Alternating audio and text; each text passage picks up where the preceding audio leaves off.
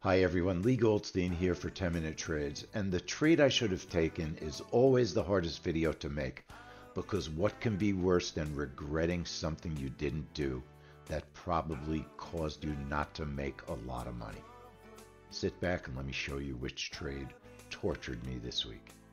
On the weekly schedule, I had put the New Zealand official bank rate. That's their rate statement, when it's like their FOMC statement. I didn't have a trade room for it, but I knew it was an event that was going to move the New Zealand dollar.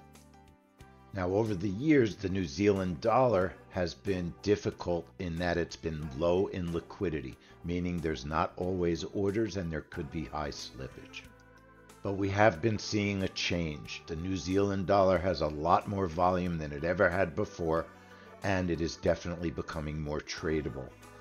I wanted to trade this report. It was a little bit late at night. I was tired. I took that night and I didn't schedule the trade room. Look at this beautiful move.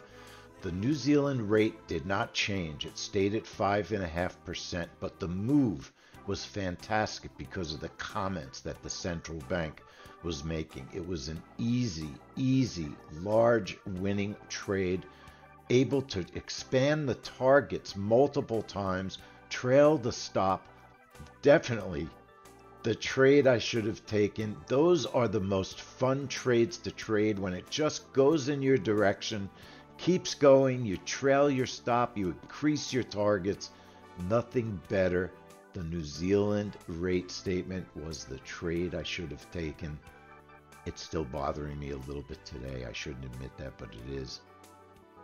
Everybody come into the trade room, learn the opportunities you should take with us, so that next time we'll take the New Zealand rate statement, we'll take New Zealand retail sales and CPI and GDP. That's what we're going to do, because their 6N currency future is tradable. Everybody, I hope you enjoyed this video, and I'll see you soon in the trade room. Lee Goldstein signing out for 10 Minute Trades.